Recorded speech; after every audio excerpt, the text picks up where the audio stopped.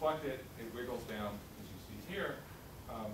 This is in microseconds, so the period of this is about a microsecond. It's oscillating at about a megahertz, and we have enough signal to noise to just record the ring gun straight away. So once you do this, you can do all kinds of experiments to tell the difference between T2 and T1 in NMR parlance, phase, dephasing versus loss of energy in the system, et cetera, et cetera. I won't bore you with that, but I'll just instead show you a demonstration of the power of this technique, which is this little thing that I've shown down here, which is actually a series of spectra. So I take the Fourier transform, I plot it this way, and this is that, and it'll become more clear what it is here. So that's the alma mater of Cornell, played on a carbon nanotube. The frequency is shifted by putting the voltage on the plate underneath to change the tension of the nanotube. And every time you change that voltage, it kicks it, and so it brings down. So yes, you're going to listen to the entire and by the way, there's all kinds of physics in here. You'll notice the frequency shifts a little bit. This is going to jerk in the system as you drive it hard. It shifts the frequency. And actually, you can notice it's even vibrating out here when you're not plugging it. That's the thermal vibrations of the nanotube directly imaged. So you can just sort of measure in great detail the properties of this nanotube guitar. So that's fun, and there's a lot of physics buried in this that people haven't been able to explore before, but I won't bore you with the details of a semi-flexible polymer guitar. One has to listen to it again. I'll also mention that you can do other great things once you've got this nanotube and these tweezers. You can move it into other interesting platforms. For example, in this case, we're going to bring it near a very high Q optical resonator. So we have a resonator designed by the Lipson group at Cornell, where light comes in on a fiber, makes about 10,000 circles on a ring resonator, and then goes out again. And so in this case, the experiment will be to monitor the light that's going through this fiber as the nanotube again moves up and down in this light field. And what's great about this is you can build this part of the system. Your collaborator can build the resonator their way. You pick up a tube, and then you put the two pieces together. We spent a long time trying to fabricate the nanotubes on the resonators, and it was, roughly speaking, a disaster. In fact, these tweezers were invented to do this as well. And this is what it looks like. This is an optical image of this is where the light comes in, goes around, and it goes out. Here are the two probes, and the nanotube is between them. And the probes can be far enough away, and the nanotube may be 10 microns long, so that the probes are not in the near field of the ring resonator. They stay out of the light. So the way the measurement goes is, so this is no nanotubes. This is just a measurement of a ring resonator. You look at the light propagating through the system. This one doesn't have the fiber next to it. As a function of the frequency of the laser, and you see a series of resonances that correspond to cases where you excite the resonance modes of this cavity. So we're going to monitor what these things are doing as we bring the nanotube into the near field of the system. And so that's sort of illustrated here, where I bring the nanotube in and I monitor this resonance, and I see that it shifts dramatically. The Q gets worse. It's scattering light out of the resonator, etc. So there's a one-to-one mapping of the optically measured properties of this cavity to the position of the carbon nanotube. And you know, it's worth thinking about this for just a second. It's kind of cool. It means that, you know, a nanotube has an optical cross-section of about 10 to the minus 4. That's really small. But if you make the light go past it 10 to the 4th times, it has an optical cross-section of order 1. I mean, it scatters, you know, half the light that is incident upon it. And again, that's what you're seeing here. This is not a small effect. You change the light intensity transmitted through the system from 0.75 to 0.55.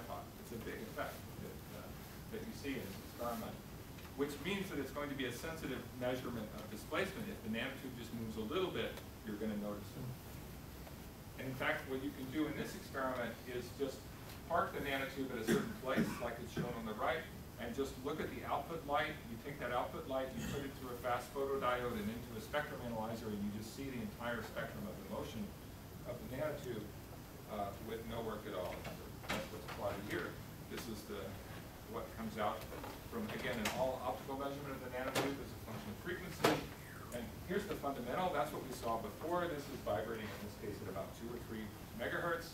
But now you actually see all the harmonics, all the other pulsation modes.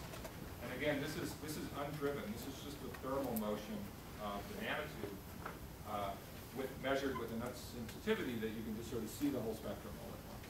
And again, this is something that you couldn't do before with existing techniques.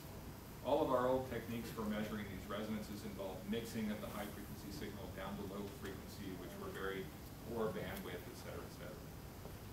So we're having a lot of fun with this, and I think we're going to be able to do a lot of cool science. And I'm not going to go into that in detail, but just to mention to you that, for example, if you're interested in optomechanics, where the mechanical degree of freedom interact with the optical degrees of freedom, there's something they want to get to called the strong coupling limit, where basically the quantum fluctuations of the mechanical degree of freedom dramatically shift the optical properties. And again, the way to do that is you need a low mass resonator. There's no way around it. And so we think we have a much better shot of getting to this strong coupling limit than any other that I know about, with the possible exception of certain AMO type systems where you have a chain of atoms that are things that are moving. And I'll mention again that this system is very nonlinear. These springs are very soft. So cool things can happen. This is very preliminary, but I'll show you an example of a spectrum measured.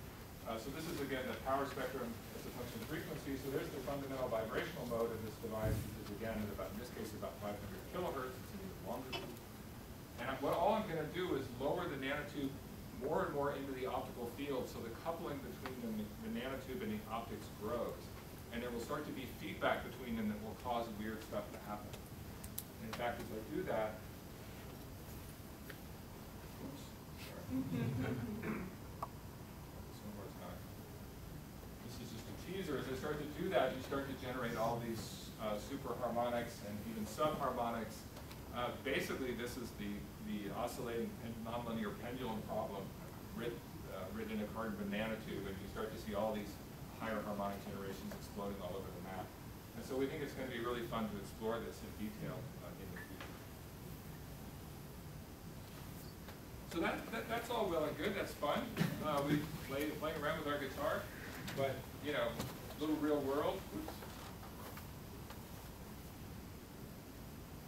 You know, this was my goal. I wanted this, and while a nanotube guitar is pretty cool, and playing the Cornell, I think they used our Cornell alma mater for the 150th anniversary of Cornell's founding over the weekend. So that's awesome, but you know, come on, we're just still playing games. We're not really engaging the deep problem of how do we build a real nanoscale machine technology. What would that look like? And so after our little interlude of having fun, we're back to this question of how am I going to build nanoscale machines? And you can say, well, make this a carbon nanotube and have it fold up into something. I have no idea how to do that, so I won't do that. But there is another thing that's not so different that may give one a little bit of hope in the short term about how to use a strategy that looks more like this. And that is this. So this is a sheet of paper that's got a bunch of fold lines on it. So you can see where I'm going. This is the origami. We fold the paper in a certain way, and you can realize a given three-dimensional structure. And it's really easy. I think most of you in the audience can probably tell from staring at this what it's going to fold into, right? For sure. That's right, it's an elephant. So this is actually a really fantastic technology where you take a two-dimensional material and you create a really interesting three-dimensional structure. And this is a static structure, but you know, you can make ones that move too, that know how to bend and what have you. And it's a great design problem. It's an interesting inverse problem. If somebody gives you the elephant, you can unfold it and figure out where the folds are. But if they just give you the blank sheet of paper and a picture of an elephant, it's not so trivial to figure out how to do it. Although now actually there are computer algorithms that will tell you how to fold arbitrary polygon shapes. So it's really, you know, so stop thinking of this in art and start thinking of it as technology. It's really an interesting way of realizing three-dimensional structures out of a two-dimensional material. In fact, I've been at MIT since Thursday because I was attending something called the Active Matter Summit, which was over the weekend, which was a bunch of people that were sort of aimed at realizing the promise of this kind of stuff as the technology. In fact, I encourage you, if this topic is of interest to you, to travel back in time and go to this. It's really awesome. Was anybody there? Anybody go to this? All right, so this is a crime, just so you know. This was so interesting and would have been so fascinating, but nobody in this world knew about it, even though it was happening at the Media Lab. So we need to get better information flow. Because there were some of the greatest speakers I've ever seen on that stage, and the room was half empty a lot of the time. So it was really brilliant. And for example, many of you may know this, you have one of the best origami artists / scientists in the world here. Eric Dumaine is in the computer science department, who, if you watch this documentary, you'll learn a little bit about him and his father, who are very, very interesting characters, and are very interested in exploring these kinds of ideas for the use in both art and in technology. And this approach is invading everything. People who are thinking about deploying satellite arrays, they think about these folding problems. If you're doing condensed matter physics, people are very curious about it. If you want to make steps for medicine, you want to make something that goes in small and gets big. People are thinking it's not obvious because there's no size bar, but this is sort of at the 100-micron scale. People are making swellable polymers that know how to fold themselves up into interesting shapes. And it's really fascinating. And our meeting had everybody from architects down to DNA origami people, and they all had a lot to say to each other at this meeting, which is not always true for these cross-disciplinary meetings. And the reason is, and I think this is maybe the most important message in this talk, is that in origami scales, it's really just geometry, these folding problems. If you keep the thickness of the material and the length the same size, it all works. It's like electronics. We have a well-defined pathway to scale things from the macro scale problems down to the nanoscale problems. Now this is scaled forever. For example, at the smallest size scales, there are these thermal fluctuations like we were talking about with the nanotubes, which are not present in the macroscopic system. But over many orders of magnitude, the ideas and principles are the same, whether you're an architect or whether you're a material scientist working at the microscale. So it's really cool. It's really super neat. And I've just had so much fun learning about this field in the last year or so. But what's my role in this? Well, as a nano person, you got to ask yourself, can we do this?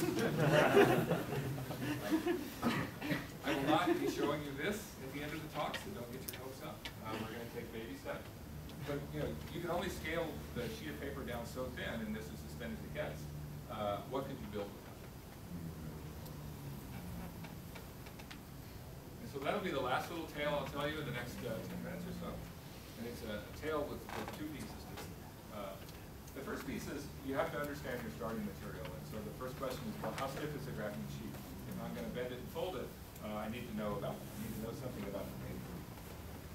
And it turns out there aren't good experiments on this. People haven't measured it in the most direct way. We know at the atomic scale the answer. If you're a chemist, you know very much about the bending stiffness of carbon-carbon bonds.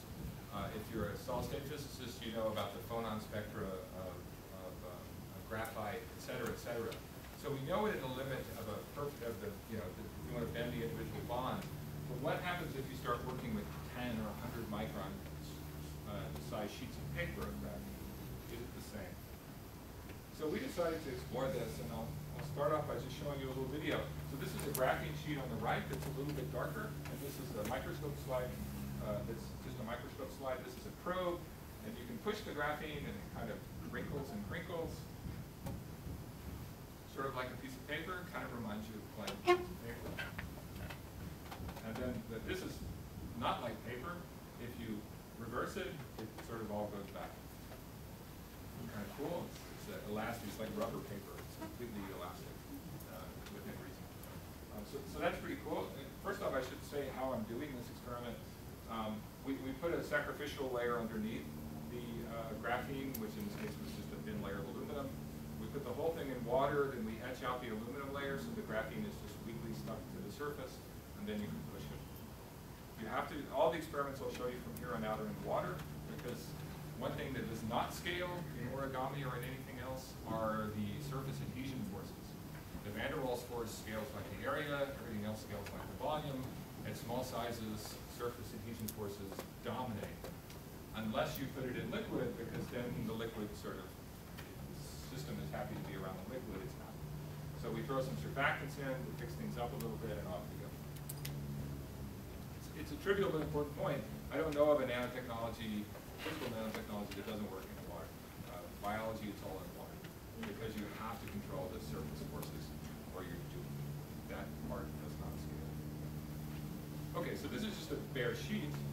You can also make things that you know, at the beginning of this talk would have looked like transistors, but now have become cantilevers. So these are gold pads with little strips of graphene. Graphene absorbs about 2% of the light incident upon it. So you can just barely see it if you turn up the contrast on the microscope. That's why the gold looks dark. And the graphene, you can just make that. I mentioned this already. We have an aluminum layer for release, and we throw in some surfactant to clean things up. And now let's say we want to measure what the bending stiffness of a graphene sheet is. Pretty easy. You just pick one of these things up. That's the piece at the end. You notice it looks like it's bent down. You can change the focus on the microscope to see how much is bent down and read off how many microns you had to adjust the focus to see, and now you know how much the thing is reflected. So it's an extraordinarily difficult and complicated experiment, and then followed by extraordinarily difficult and complicated math. Force of gravity pulling down on this, that gives you a displacement. I told you how to measure that. Force over displacement gives you a spring constant. You're done. That's the whole experiment. We were doing very fancy techniques for a long time, and at some point I said, what's going on with your cantilevers? They're all hanging down. They said, yeah, they're hanging down in gravity. I said, oh, well, let's use that to measure the spring constant. Before we were doing thermal fluctuations. A couple of points. They move microns with piconewtons. So the scale of the spring constant is a piconewton per micron or a micronewton per meter. To put that in context, an AFM cantilever might be, say, 10 newtons per meter. So this is, say, 1,000,000 times softer than your average AFM cantilever. In fact, it's closer to the spring constants that you get in optical traps. I'll say a little bit more about that in just a minute. But for the purposes of this experiment, we just wanted to measure these spring constants as a function of the size of the cantilevers. And so we did a whole bunch of measurements, and we found that the spring constant on the log scale versus how long the cantilever was for a given width, I think these were all 10 microns wide. We measured them using a bunch of different techniques. We got a bunch of different data that has a lot of scatter, but as you make the cantilevers longer, they get softer, roughly as L cubed, like they're supposed to. Basically, this line, the fit to this line gives you the bending stiffness of graphene, the two-dimensional bending stiffness of the membrane. You extract a number, and then you can compare it to that microscopic number that I told you we all know. This is the prediction of the microscopic number. That's not good. This is a log scale. You're only off by 3 orders of magnitude. So even though these things are really soft, I told you they're 1,000,000 times softer than an AFM cantilever, they're still 1,000 times stiffer than we thought they were going to be when we made them. So that was initially a big shock, but in hindsight, it's not a big shock. And the reason it's much stiffer when it's big, the simple version is shown here. Crumpled paper is stiffer than flat paper. Crumpled paper gets much stiffer. Effectively, it gets thicker. Bending stiffness scales like the thickness cubed, so you don't have to get much thicker and things get a lot stiffer. So, you know, the atomic scale picture looks something more like this than what I showed you. This sent us off on a little journey to understand where these fluctuations were coming from.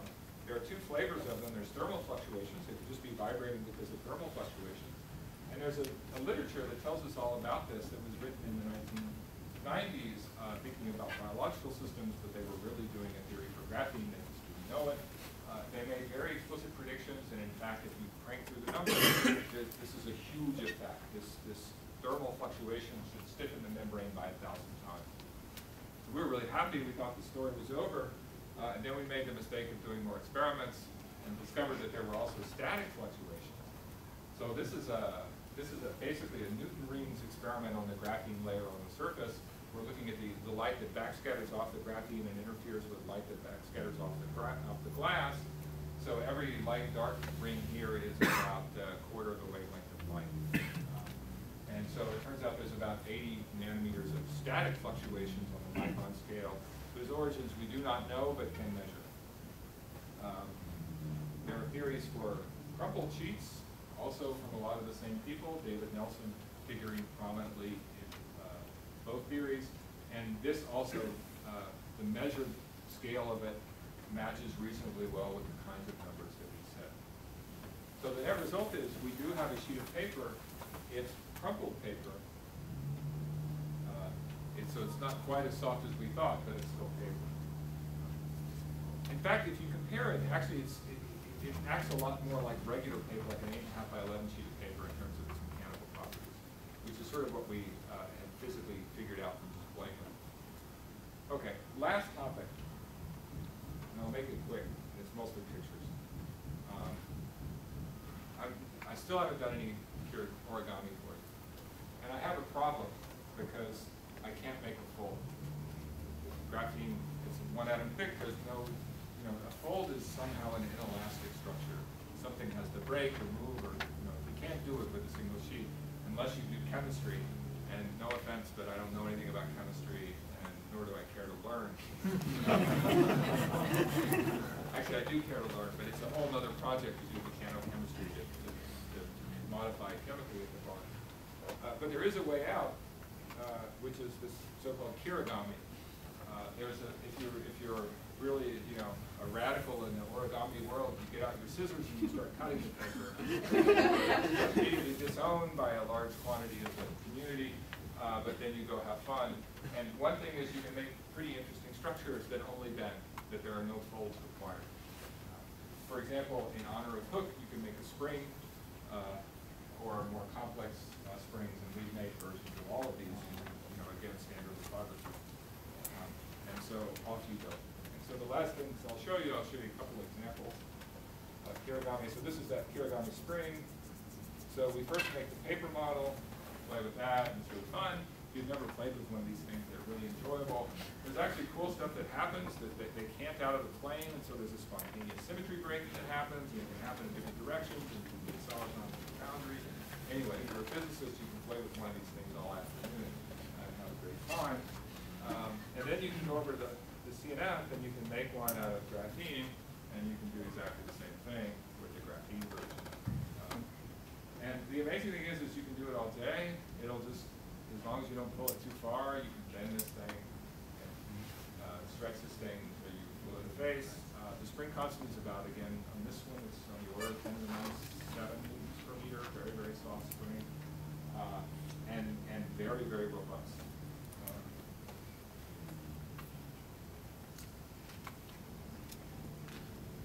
Also, just to change the focus and image the structure of this thing. In this case, we pulled it up a little bit, and you can see the bacterium running around. You can see what the thing looks like, and in fact, compare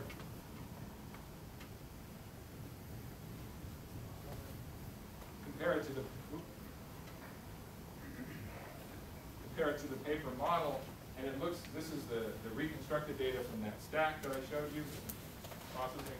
This is a picture of the paper model, and you can compare them, and they look really similar. And this isn't just fluff. It's this thing I was telling you about before. This stuff is all scale invariant if you scale everything in the right way. And so it turns out for this size of graphene device, it is very much like regular old-fashioned paper. Now, just to loop back to the beginning, this thing is a transistor. It's not just a mechanical structure. You can measure its conducting properties in the unstretched state and in the stretched state, and this is the conductance versus the potential of the electrolyte around it. It looks the same because you haven't really done anything but just kind of changed the macroscopic structure. So it's an extremely soft bit of electronics. So we were talking about John Rogers before. He wants to make electronics that you can tattoo on your skin. we want to make electronics that you can tattoo on a cell.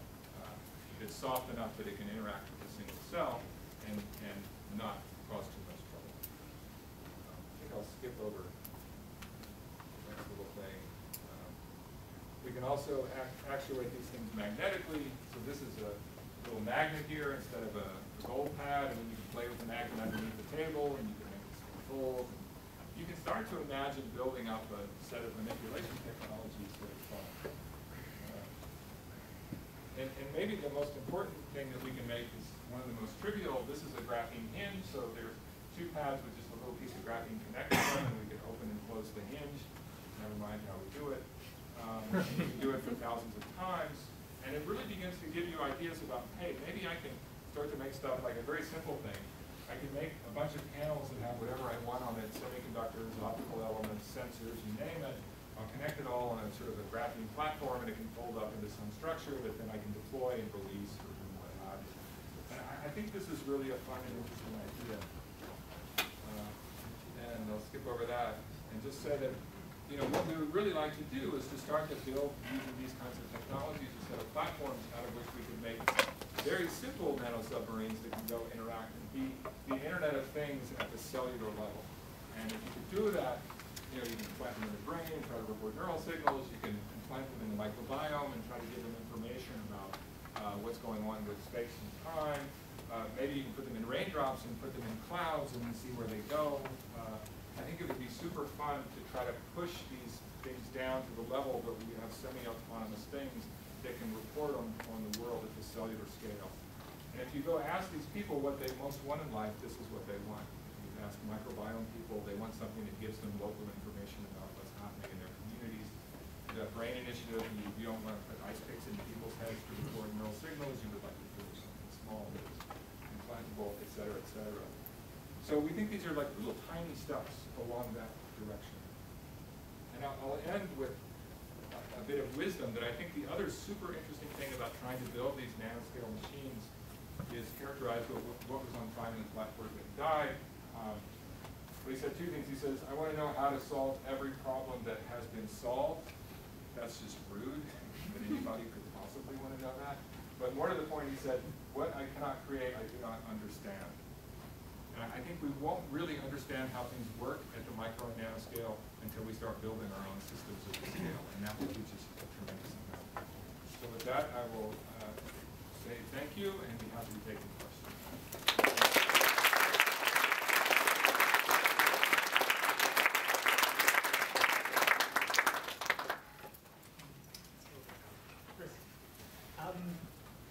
Your research takes a fascinating divergence from, I think, probably almost everyone in this room, where so certainly from my point of view, I kind of look from a problem and try and solve it, and you seem to be going for let's make something interesting and fun and explore the properties of this. Can you, like, how do you choose out of all of the amazing array of possible experiments you could do if that's your constraint? Which ones are going to be interesting and get in science as you appear to do on a weekly basis? This is a deeply interesting question, and I think you're absolutely right that there are these two versions. One where you're trying to solve a problem and you're trying to work toward that problem, which in many ways is easier, but actually harder because you have to solve the problem that you identify.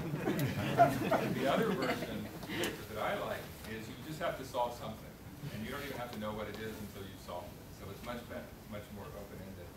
But you're right, we don't know what to do, and we don't know how to get the federal government to give us money to do it, because it's not as driven. But I think in many ways it's just, if not more important than that other piece, that we, by doing this kind of curiosity-driven stuff, you discover things that you would never get on an application path. So I think they're like two hands, and they're both absolutely critical. There's some famous quote that they said, well, what good is that? And I don't know, but you'll find a way to tax it, they said to their funding agent. So I love this curiosity-driven stuff, and we navigate by curiosity. What is interesting, and also what is possible? What doors open because of some development that allows you to go a place that you hadn't been able to go before? I like to think of it as kind of basic technology, or better yet, curiosity-driven technology. We're just trying to see what we can build. We're just kids, basically. when you look at the thermal fluctuations in the core of the